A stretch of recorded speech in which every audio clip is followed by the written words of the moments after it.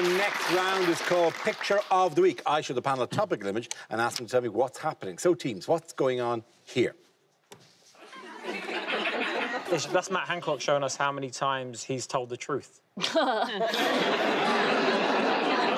he just going, hey guys, a lot of rumours have been circulating the last couple of days, so I'm just doing this video to speak my truth?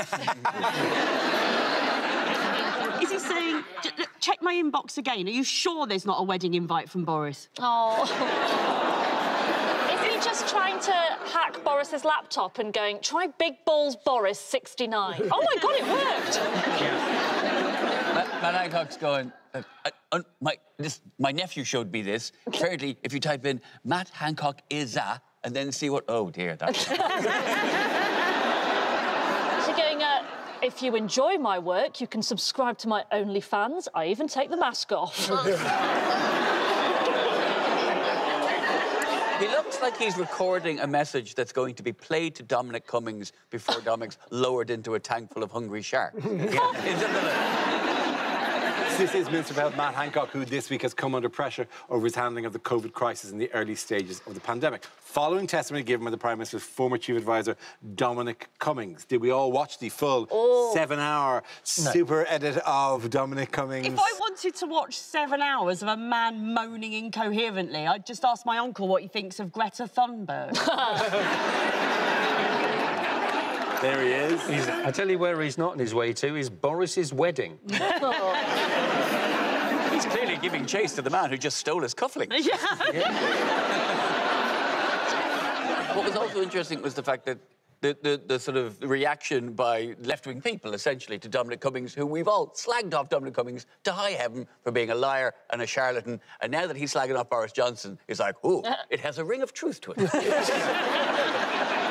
It's like that one evening when the Daily Mail became the paper of record because it printed a story about David Cameron putting his todger in a dead pig's head. Suddenly the Daily Mail was the truth speaker.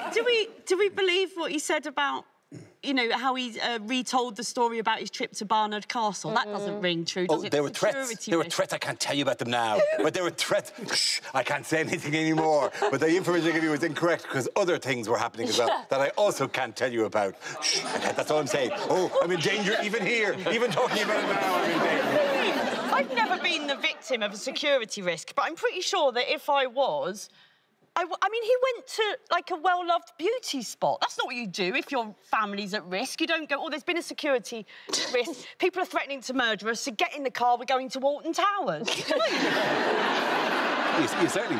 certainly don't go to Salisbury Cathedral, for example, because that's where they go. That's exactly where these kind of people go to. They love going there. I didn't think this would be the battle that we were looking forward to this summer. I thought we were going to see Anthony Joshua versus Tyson Fury. Instead, it's Matt Hancock and Dominic Cummings. It's like male pattern baldness versus erectile dysfunction. Hey, those two things can coexist very peacefully.